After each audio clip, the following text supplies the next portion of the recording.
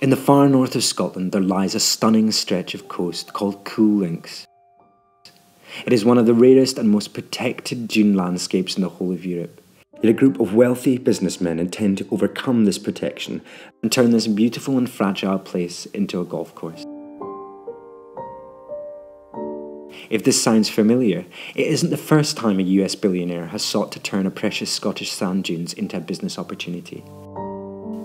Experts agree that Trump's development on Aberdeenshire's Menny Beach did great damage to the environment and failed to deliver its promised economic gains.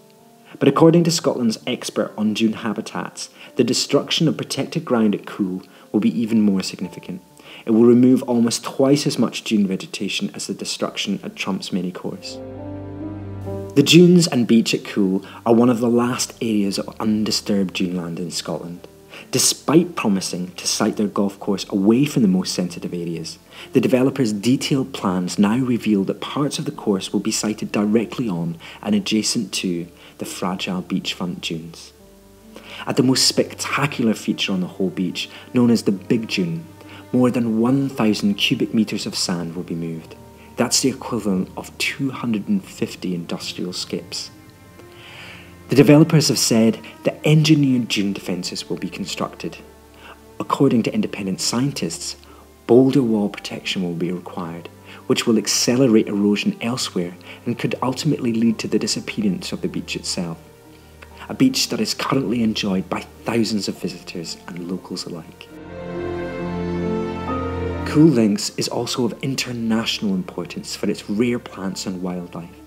Oyster catchers, curlews, cuckoos and skylarks all stand to lose their homes, along with many other species of bird that are rare or in severe decline elsewhere, and that are unlikely to remain here following the damage to the dune environment.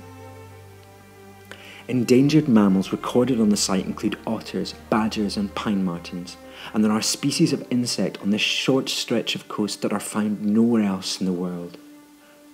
The dunes also provide home to a rich variety of rare plants and flowers, including grass of Parnassus, moonwort, and tway-blade orchid. These animals and plants have led to COUL LINKS receiving multiple conservation designations and protections, but even these may not be enough to prevent its destruction. There are no less than 5 other golf courses on this stretch of coast. There is only one COUL LINKS. So if protecting Scotland's rarest landscapes is more important to you than the creation of yet another playground for rich American golfers, if you think it was a mistake to allow Trump's development in Aberdeenshire, then this is what you can do to help. You can submit a comment via the Highland Council website by going to www.bit.ly/NotCoul. Doing so doesn't mean you object to the idea of a golf course around here, just that you think the developers should reconsider their plans and site it away from the sensitive sand dunes. Objections have already been raised by Scottish Natural Heritage, the National Trust for Scotland, the Scottish Wildlife Trust and the IUCN World Commission on Protected Areas. Please join them in helping to prevent the destruction of COUL LINKS.